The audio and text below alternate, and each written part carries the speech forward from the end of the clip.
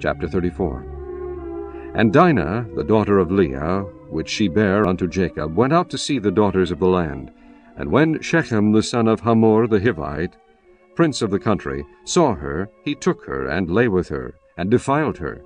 And his soul clave unto Dinah the daughter of Jacob, and he loved the damsel, and spake kindly unto the damsel.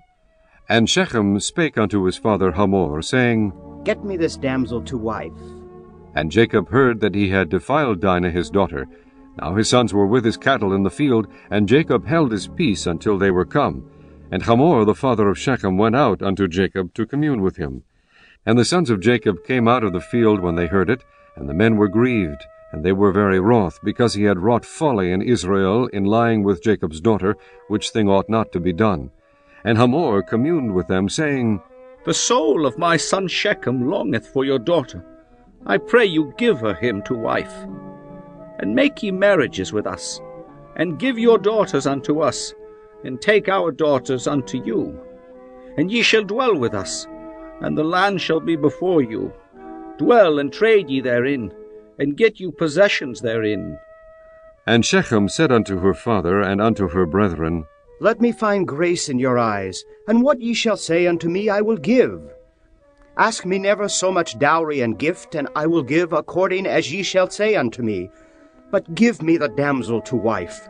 And the sons of Jacob answered Shechem and Hamor his father deceitfully, and said, because he had defiled Dinah their sister, and they said unto them, We cannot do this thing, to give our sister to one that is uncircumcised, for that were a reproach unto us.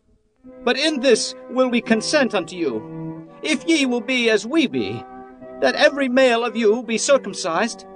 Then we will give our daughters unto you, and we will take your daughters to us, and we will dwell with you, and we will become one people.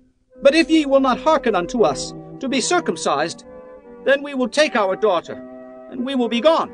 And their words pleased Hamor and Shechem Hamor's son. And the young man deferred not to do the thing, because he had delight in Jacob's daughter, and he was more honorable than all the house of his father. And Hamor and Shechem his son came unto the gate of their city, and communed with the men of their city, saying, These men are peaceable with us. Therefore let them dwell in the land and trade therein. For the land, behold, it is large enough for them. Let us take their daughters to us for wives, and let us give them our daughters. Only herein will the men consent unto us for to dwell with us, to be one people, if every male among us be circumcised, as they are circumcised.